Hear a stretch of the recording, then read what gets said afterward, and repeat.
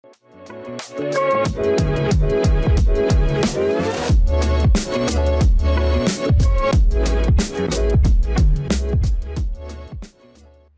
and gentlemen, welcome to the AICT-PCR Virtual Symposium 2021.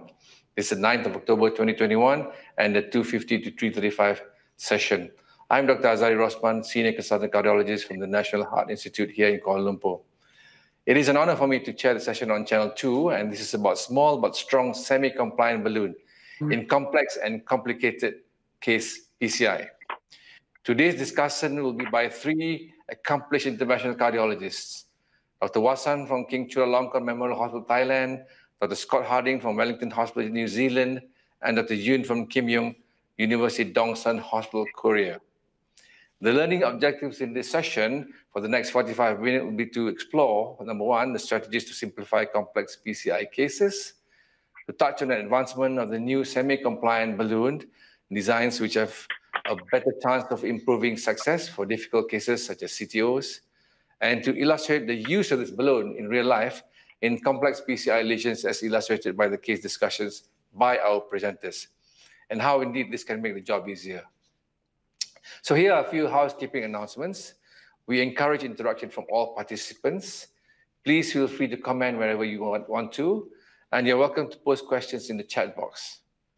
Now, our first presenter is Dr. Scott Harding, who will be showcasing a case entitled Managing Lesions in Patients with Multivessel Disease.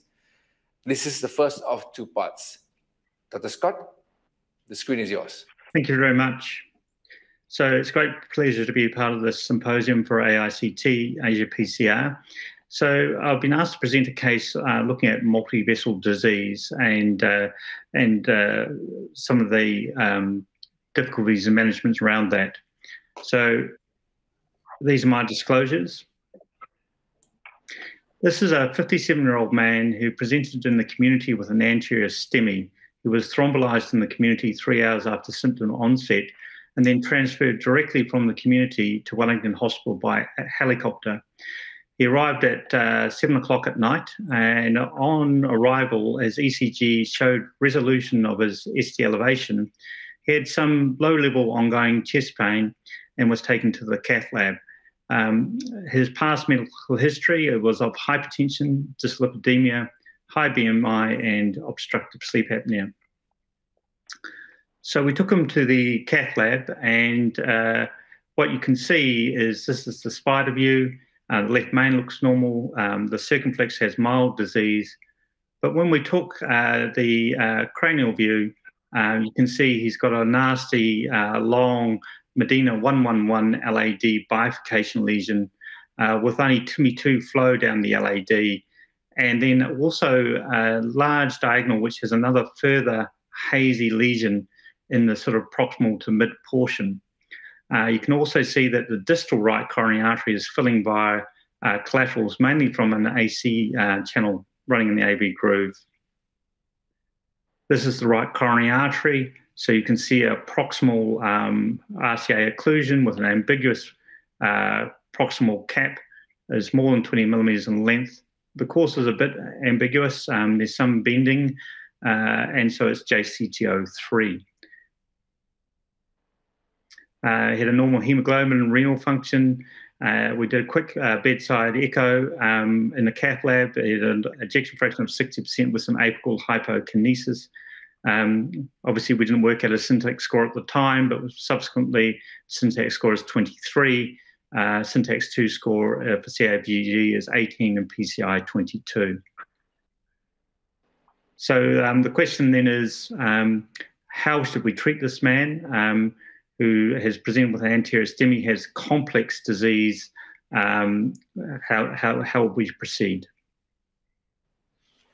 Thank you, Scott, for that wonderful presentation. It's clearly a multivessel disease.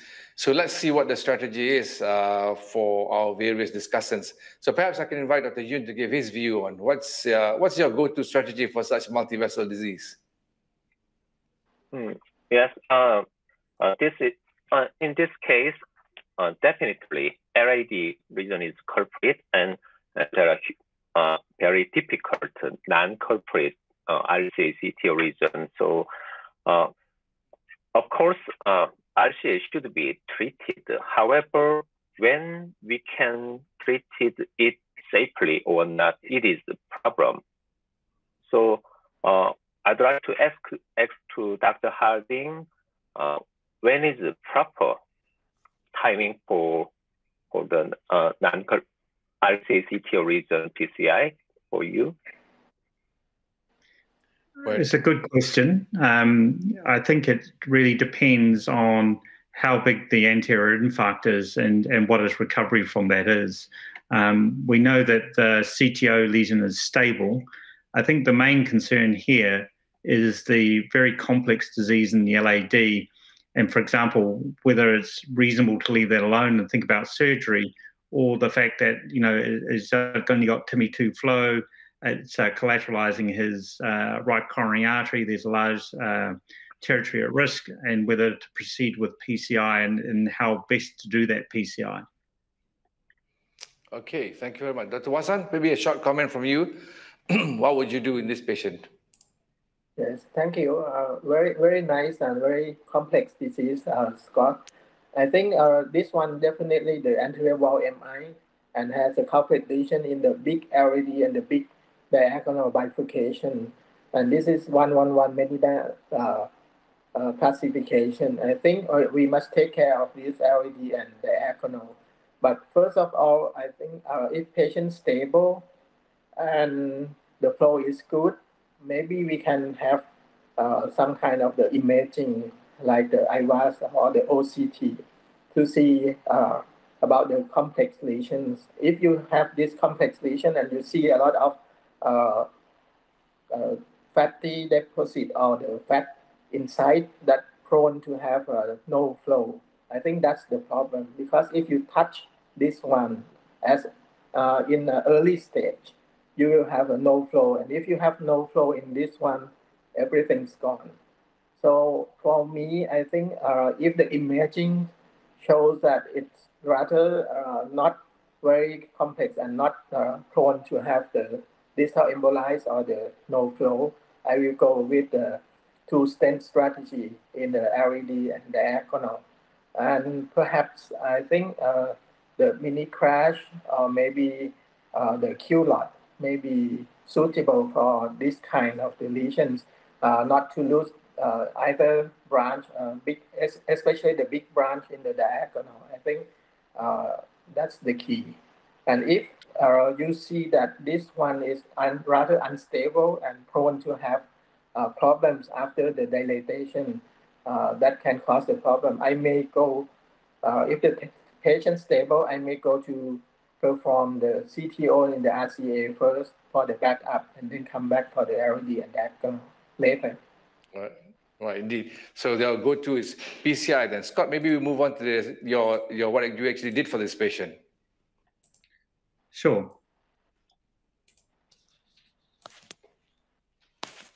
Okay, so remember this is what the LAD looked like. And obviously one of the big challenges here is going to be wiring this lesion and not disrupting it while we're wiring both branches. We did start with a Trumo run-through extra floppy, but really couldn't advance the wire through the lesion. We then basically took a microcatheter and a Fielder XTR with a CTO-like bend on it. And with this, we managed to wire both the LAD and the diagonal with some difficulty, but we managed to wire them. And then obviously using the microcatheter, we swapped out for workhorse wires because you don't want to leave the Fielder XTR in there.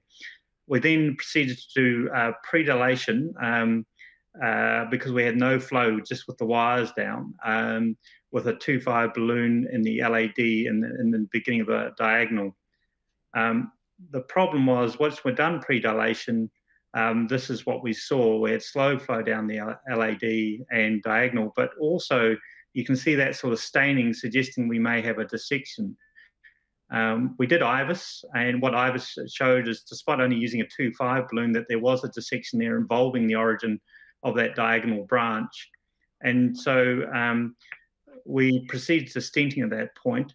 Normally my go-to in this sort of situation is a DK crush, but really for time and efficiency, in this case we did a mini crush. So basically put a stent in the diagonal. So we'll put a 2.5/28 into the diagonal, and we've crushed with a 3.5 balloon based on IVUS sizing. And then we put a 3.5/28 stent overlapping with a 4.5/12 approximately, and potted with a 5.0. Now, one of the problems with a mini crush, as you know, is recrossing, because you've got to cross through 3 layers, and again, that did prove difficult. But we managed to recross with a 125 millimeter Rouret, and this is really where you need a good balloon with a good crossability. We then serially dilated, and then did a final kiss with a 3.5 and a 3.0 AccuForce, and a final pot with a 5.0. And that's the final result, with good MSAs in all vessels. In fact, we did delay the right coronary artery because he is stable. He had a modest enzyme rise, and a repeat echo showed a similar appearance of the echo. So we thought it was best to delay things, brought him back at a later date for the CTO. And really, because this is JCTO3, and some ambiguity in the proximal cap, we took a primary retrograde approach. And when we're doing retrograde, we're unable to puncture with an ultimate 3. We escalated the Gaia second next, but if you look, the Gaia second next appears to be going off course. So what we did is we knuckled XTA retrograde to overcome that ambiguity. So you can see here. And then performed conventional reverse cart and place stents. So one of the things, this is the final result, so a nice final result.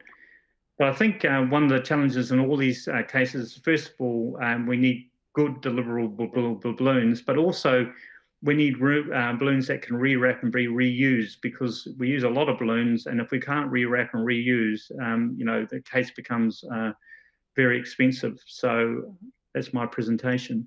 Any comments? Right. Thank you, Scott. So with each reuse of balloon, the profile remains good. Is that, Scott? I mean, despite the fact that you've managed to use it quite a number of times. Yeah. So it's one of the things we like about the Rouret and also the AccuForce is that they rewrap relatively well. Obviously, an NC balloon never rewraps as well as a semi-compliant balloon. But out of all the balloons, they have good rewrap and good reusability. Good point, yeah. So, Dr. Wasan, maybe perhaps your comment, would you do this in a different way, or do you have any other additional comments that you'd like to do about the procedure that's done? It's rather elegant with the results, fantastic results.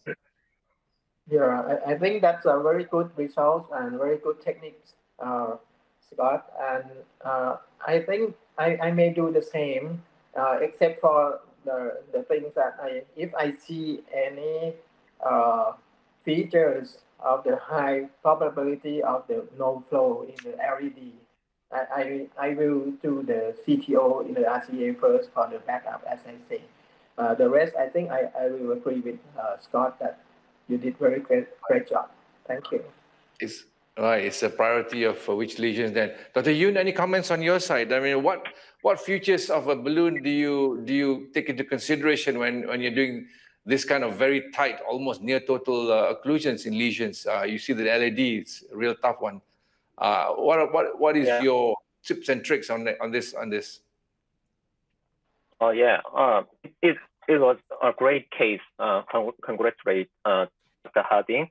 And when Dr. Harding advanced to the diagonal branch after stenting, he did cut to proximal area, and then he tried the small-sized balloon. It is very clever strategy to enter the proper site. So I prefer the diagonal branch after then part technique. to the side branch access, it is very important strategy. All right. Okay. Thank you very much, Dr. Yoon. We come now to the next part of the presentation, which is to invite Dr. Yoon to present his brief on the technical details on the new Rure balloon, Terumo Rure semi-compliant balloon, in regards to its new technology that's involved in the design and his personal experience on the Terumo Rure. Dr. Yoon, your session, please. Thank you. Yes, my slide. This is my slide. Yeah, thank you, Chairman. And I'm Yoon from South Korea.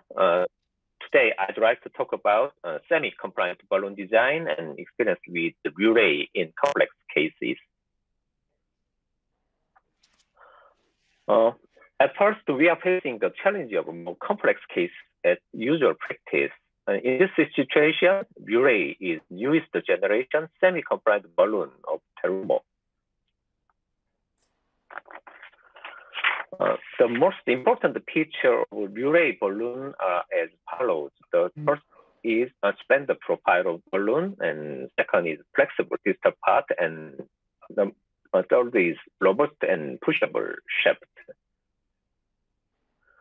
The first feature is the slender profile. Although the entry profile is the same as Tajuna balloon, however, the bonding part has decreased by 8%, and the crossing profile has decreased by 12%. And shorter and thinner radio effect marker also contributed to lower crossing profile.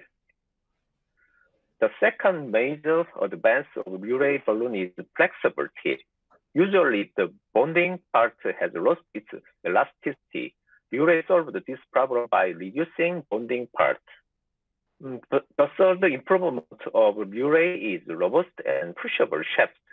The shaft of Rure is less flexible, and it can transmit the pushing force more readily compared with the flexible shaft. The core wire structure at mid shaft allows the force to be transmitted to the stiffener distal shaft without push loss.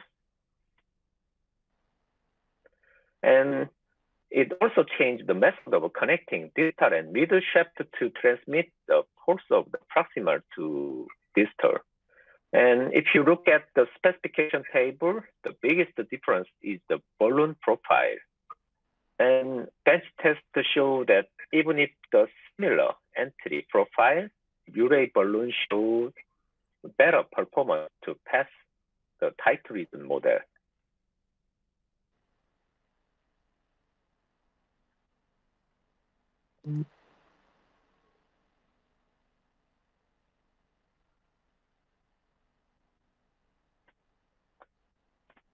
It also shows better performance in passing tortoise region due to same physical property.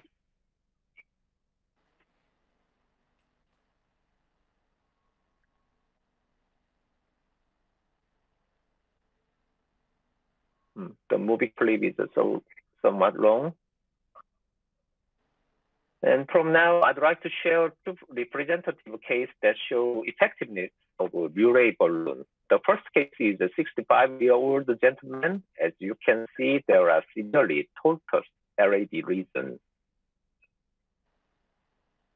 We use guiding catheter with good backup support and 2-wire.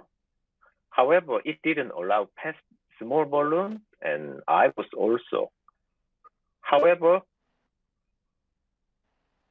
Rure balloon easily pass through the curvature. So we can treat this case very easily. And also, stent cannot pass through the region. So we use extension catheter under the support of Rure balloon, and we can treat this tortoise region well. The next case is a 68-year-old CTO patient with poor guiding support. As you can see, there are RCA long CTO. So we First, we consider bilateral approach. However, septal tracking was not possible, so we choose real-time IVUS-guided puncture. Fortunately, UV3 and Gaia-3 wire can pass through the CTO region.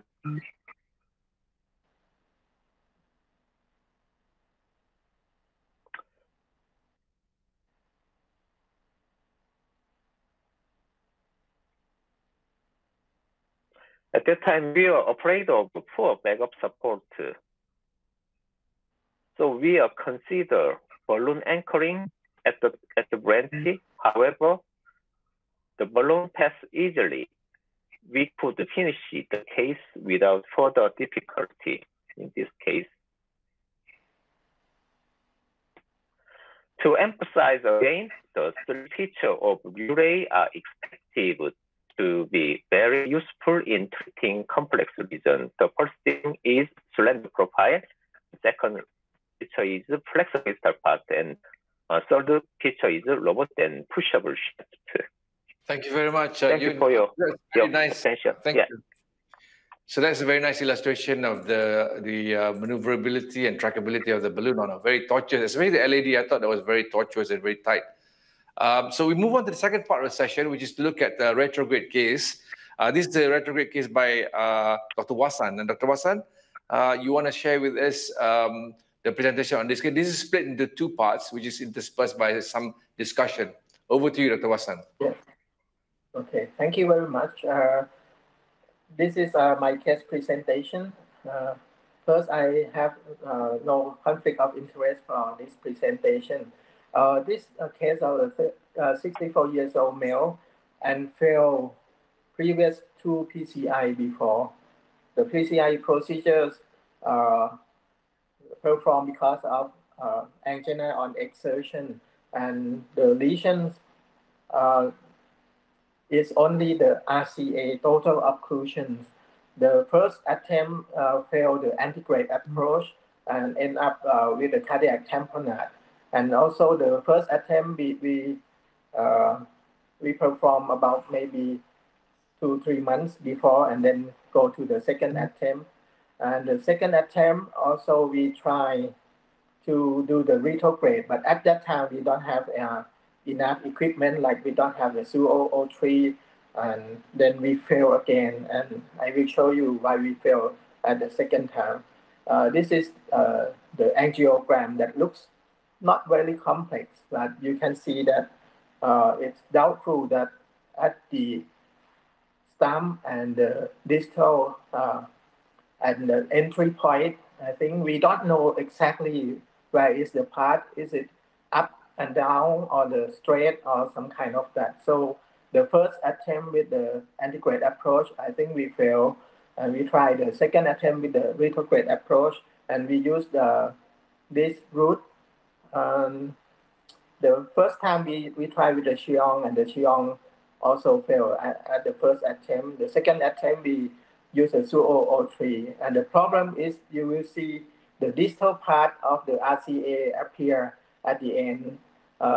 This route we success to pass with the 2003, but no microcatheters, no any microcatheters can pass to the distal part of the septal branch retrogradely.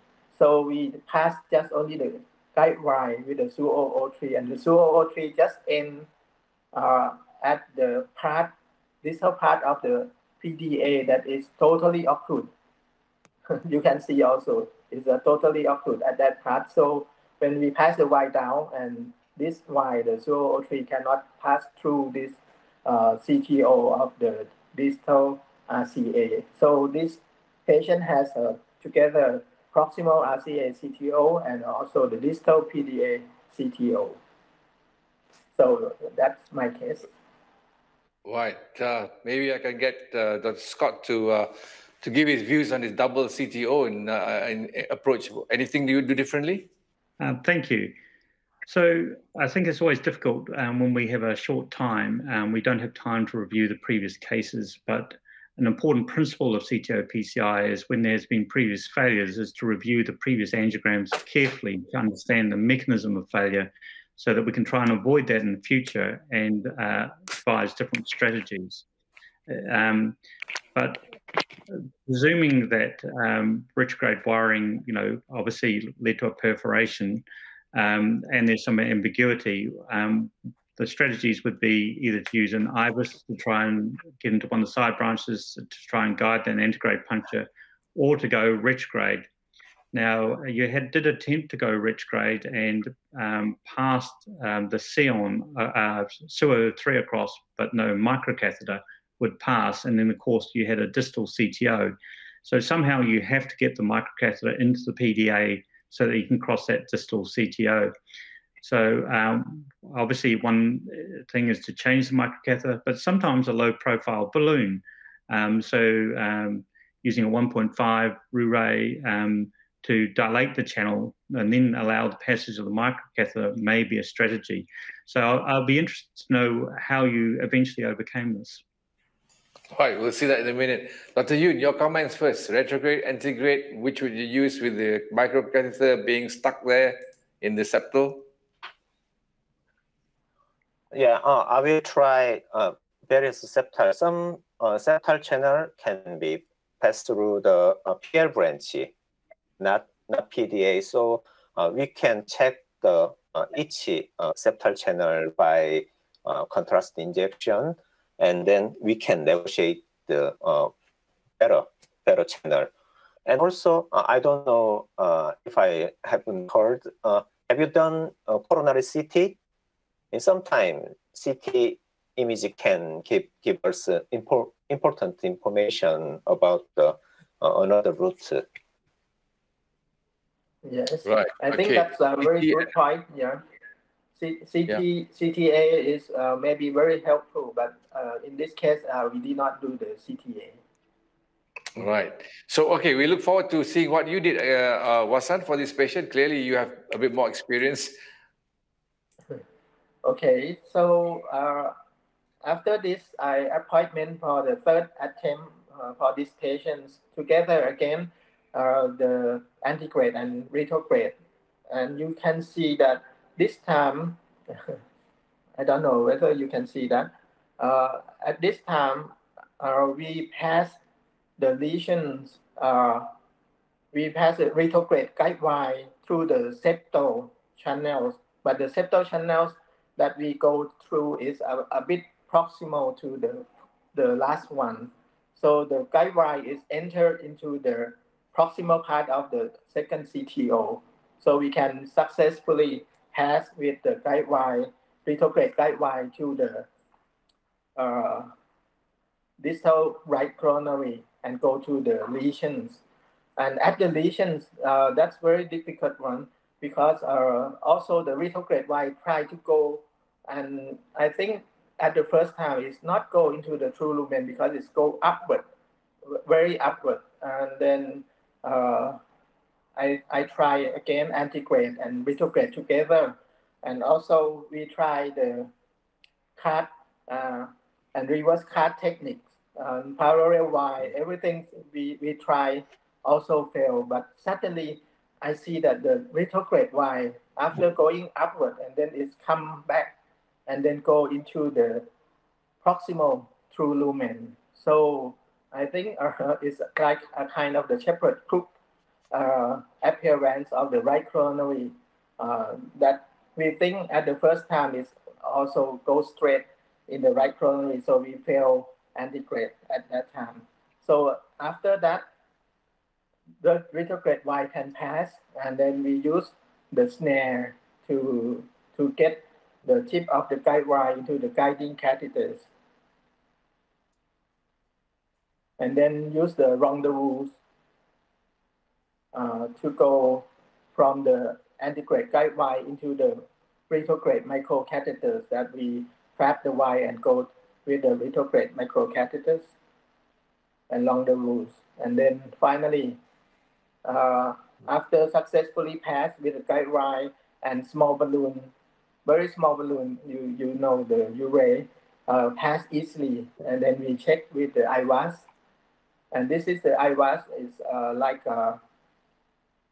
all calcified ring all the way at the proximal part. So that's very important that keep our Y, the retrograde Y, into the true lumen and then go to the proximal stump. After that, yes, then we put in the DES and then the final results. And this is a very good final result.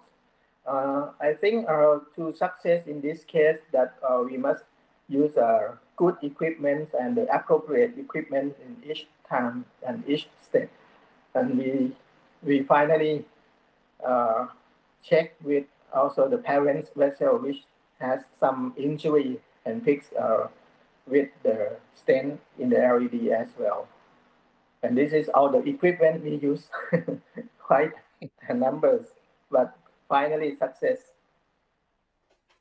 Thank you very much. I think okay, maybe this is a take-home message. Yes.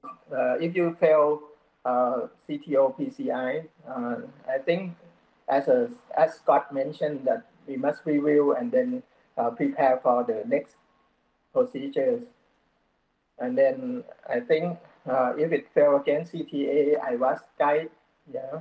And if possible, you may try. If you think that the first or the second one failed, and you know the reason why, and then you can try the third one.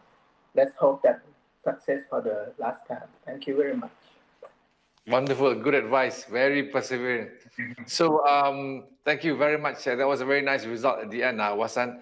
So perhaps I could ask Scott, what would you do that would use less in terms of resources, make it simpler, in fact, for for such a case? Yeah. Oh, look, I think this is not an uncommon situation. Ambiguity at the proximal bend of the right coronary, and I think we often underestimate the course. We think that it takes a straighter course, and it can be a real shepherd's crook. And so I think the lessons from this are, obviously did very well getting retrograde the second time, but one of the problems can be is that people escalate the wire too quickly. And if we take a relatively soft wire, something like a Pilot 200 or maybe a UB3 or something like that, then it's more likely to follow the course of the wire. And I think your original wire was following the course of the vessel. You just weren't sure it was the course of the vessel. And again, if there's continued uncertainty, I think that's where there is a role for a knuckle wire. Again, obviously that doesn't mean you go true to true like you have, which was very nice. But the real risk in this sort of situation is escalating to stiff wires, as you end up with another perforation, but this time, from retrograde. So I guess my advice is, when there's ambiguity, start with intermediate wires with tips and see if it can find your way. If there's continuous uncertainty and you can't resolve that from the antegrade, then that's time to try and advance the knuckle wire to overcome that ambiguity. Thank you, Scott. Dr. Yoon, any comments on that? There was a fair comment from Dr. Scott Harding. What are your views on that? I mean, is there anything that you would add? Yeah, I agree with Dr. Harding's statement, and it was RCA proximal region with poor guiding support, so there is a very big risk of the dissection to aorta. So in that case, the use of the snare, it can be good option to reduce the further. In that case, we cannot do reverse cut because there is very short segment of the proximal RCA region. So I agree with the strategy of the Dr. Hassan. I do similar cases somewhat, and because of retrograde wiring give us very good backup support. However, in that case, we also need very efficient balloon or stent can be needed to reduce the further difficulty. Yeah. Yeah, thank you. Yeah, and on that note, you mentioned balloon. What are the features of a balloon that you look for to use in this kind of lesions? I mean, is there a particular thing? You know, I mean, these are tricky lesions anyway. Is there one that you've used recently in your experience? I know there are many balloons that you've probably preferentially used, but now that you've had exposure to the newer balloons, is there any particular advantage that you feel takes precedence over the rest? Yeah, current Uray balloon give us provide very small entry profile, and also it can give us a very good crossability and pushability. So the efficacy of the Uray can be maximized for this kind of cases. Right. Okay, thank you very much. Scott, maybe some final words before we close, before I give my closing remarks, but your final words with regards to new technology, semi-compliant balloon profile and so on for the future. I mean, do you think all balloons should be made this way? Do you think there's a particular advantage that is above everything else? Yes, thank you for that. I think when we're doing complex PCI, we need all the help we can get. You know, the better the equipment, the easier the job. And clearly not all semi-compliant balloons are equal, and we know this from our own experience. And we really need balloons for these sort of complex cases where they have a combination of features. It's about the tip construction, it's about the entry profile, it's about the crossing profile, it's about the hydrophilic coating on the outside, and it's about the shaft composition to give pushability. You know, if you only got one of those, you don't get the crossability. And really, we're evolving to balloons that have all of these features, such as the Uray, that really give us, an advantage in crossing very difficult lesions. So I think, the future is balloons that combine all of that technology, really to give us the optimal crossing ability. Thank you. Thank you. Well said. Now that we've come to the end of the session, I think all of you, I hope, have enjoyed being with us and, of course, attended the session. And I'd like to thank Terumo and the sponsors for making this possible and this session such a success. So allow me to make some closing remarks. First, I'd like to thank all three presenters, Wasan, Scott, and Yoon. Thank you for your wonderful presentations, illustrations, and personal experience with this new innovative balloon technology. They have been excellent cases, and I think the take-home message is that there are three important design features of this balloon has been said many times before, and the technology is such that it allows a more flexible tip, which allows you to track those difficult narrow lesions. It's got a superior crossing profile, no doubt about that, and an excellent pushability is so important in some of these very tight near total, if not total lesions. So with that, I think try. Don't take our word for it. You should try it yourselves, and our presenters have vouched for that, the fact that this performance is superior to many that they've had in the past. And I've tried it myself, and it is, in fact, very, very, very good. And so with that, I'd like to once again thank all of you, every one of you, for the wonderful session and being with us, and all the attendees for this great teaching session. Thank you all, and have a good day. Thank you.